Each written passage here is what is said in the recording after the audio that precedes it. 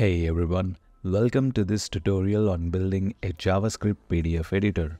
In the first part of this video, we'll build an editor using PDFlib.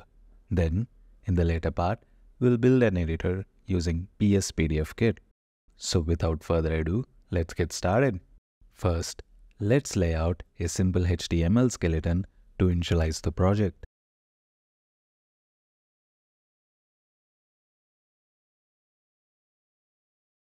In the head tag, add the PDFlib's UMD modules. The PDF document must be embedded in an iframe, so go ahead and add an iframe tag in the body.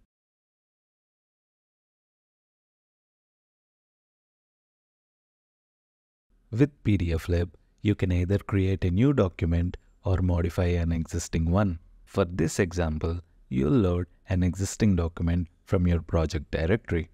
Add the PDF document you want to edit to your project. And in the script tag, import the PDF document class from PDFlib.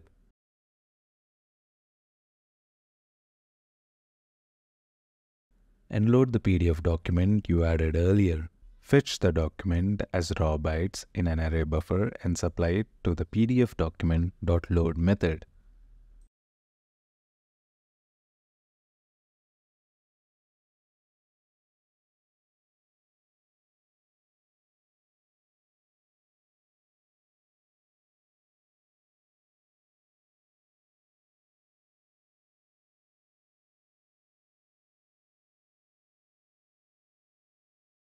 To render the document, generate a annotate array and convert it to a base64 encoded string.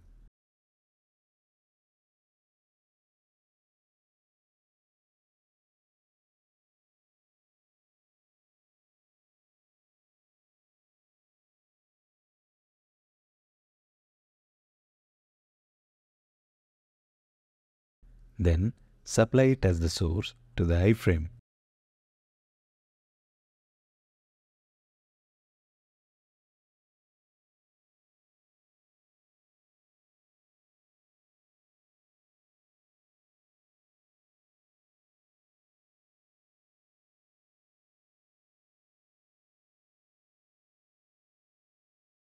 Furthermore, you can add a page by calling the add page API exposed by PDFlib.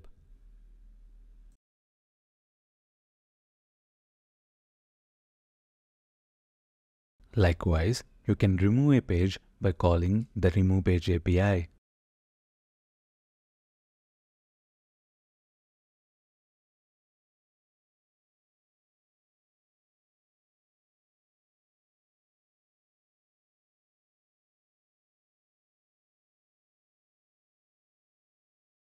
Now, add a div with two buttons to trigger these functions.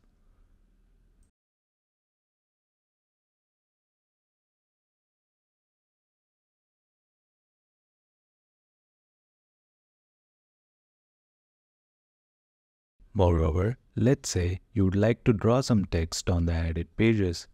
PDFlib exposes a draw text API, so you can achieve this by adding a few lines of code to the add page to doc function.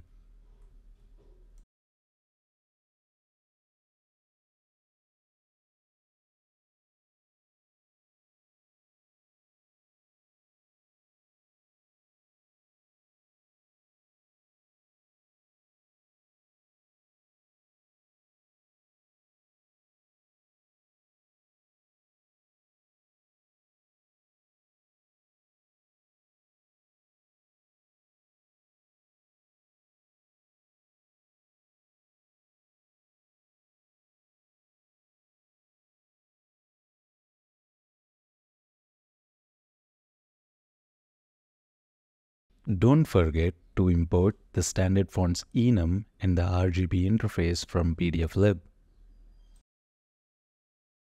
Finally, serve the contents of your current directory.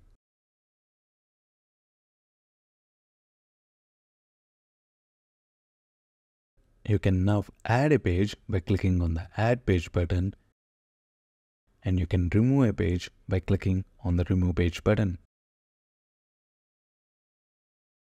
This section will cover how to integrate PSPDFKIt's JavaScript PDF editor into your project. PSPDFKIt for web library files are distributed as an archive that can be installed as an npm module by running yarn add PSPDFKIt. Then, copy the PSPDFKIt for web distribution to the assets directory in your projects folder. Make sure your assets directory contains the pspdfkit.js file and the pspdfkit lib directory with the library assets. Furthermore, add the document you want to edit to your projects directory. Add an index.html file to your project and lay out a simple HTML skeleton to initialize your project. Then, add an empty div element with a defined height and width to where PSPDFKIt will be mounted. Now, add an index.js file to the project and import PSPDFKIt into your application.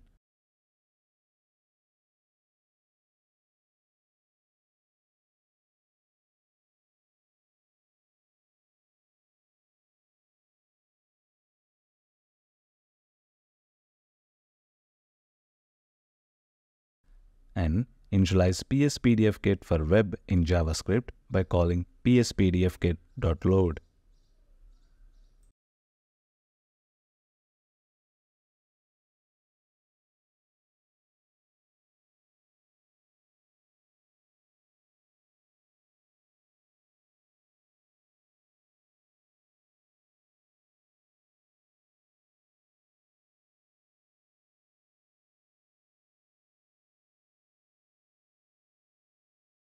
Finally, don't forget to import index.js into your HTML page.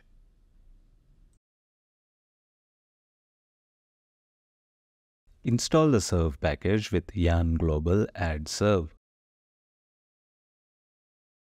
Then, serve the contents of your project directory.